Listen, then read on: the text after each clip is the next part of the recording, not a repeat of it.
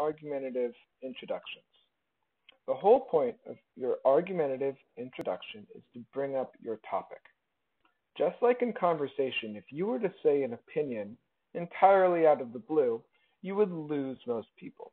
So if I were to tell you with no context whatsoever that LeBron James is the greatest basketball player of all time, you'd probably give me a moment where you'd maybe shake your head and look at me and you're like, wait, where did that come from?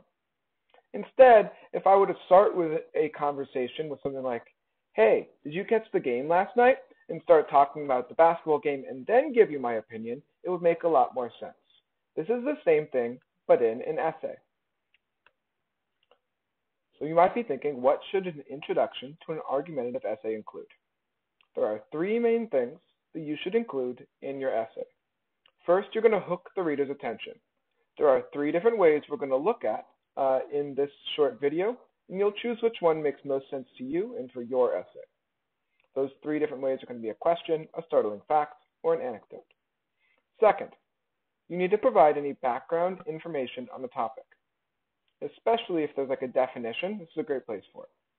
Third, your last sentence of your introduction is going to be your bold opinion, otherwise known as your thesis. Let's take a look at a few examples. Here's our first one. This is an example using an anecdote. And this anecdote actually came from Jalil's On Demand. As I read, I want you to see if you can decide for yourself where's the hook, where's the background information, and where's the bold opinion. And then I'll show you where we see them on the next slide. When I go home, I go straight to get my game to connect with friends from school or friends from across the country. I feel as though we should be able to play any game we want with no problem.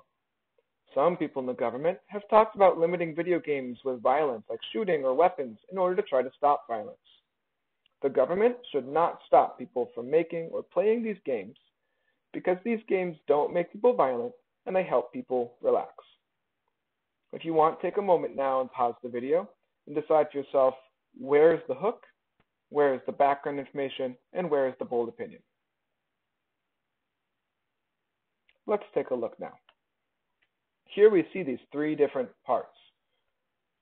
We've got the hook with his short story about his own life, a little bit of background about some of the argument that's happening, and then his opinion.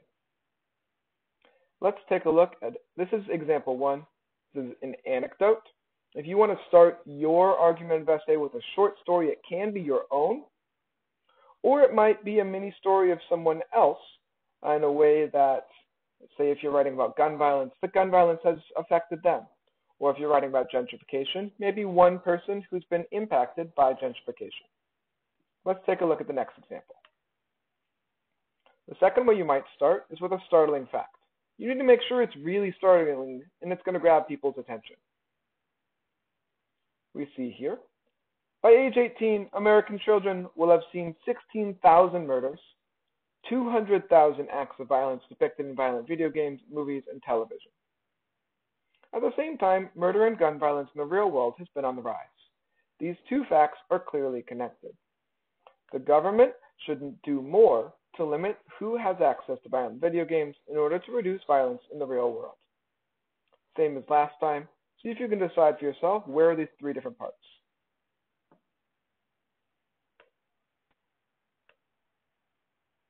Did you get it right?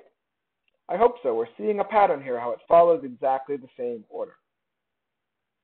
When you write your essay, you might want to start with a startling fact, but make sure that it's truly startling. And I'm realizing here this one probably should have been an exact quote because this was a quotation by someone else. So if I were to edit this, if I were to go back and make sure I add quotation marks, because this is not the author's own words. Let's take one more. This last one is a question. Now the question might seem like it's an easy thing, but I want to push you to think of something more unique or more interesting than something like, have you played a violent video game? That's a really boring way to start. When you ask it, if you're going to start with a question, your goal should really get to ask the sort of question that's going to make people think. So here's an example. Which is more important, someone's life, or people playing any video game they want. Every year, millions of Americans play video games, and while this doesn't make every person violent, it increases overall violence.